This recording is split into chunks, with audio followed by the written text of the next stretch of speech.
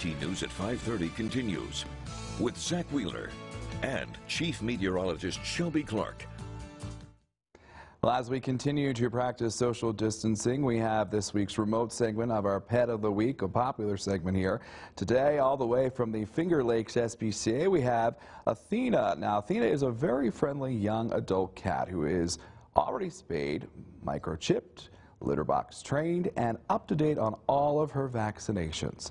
Those at the SPCA say that she is a staff favorite who is social and relaxed and would be a perfect fit for most home environments. So if you would like to adopt Athena, you can do so by calling the Finger Lakes SPCA at that number right there on your screen. Pet of the Week is sponsored by Ferrario Jeep.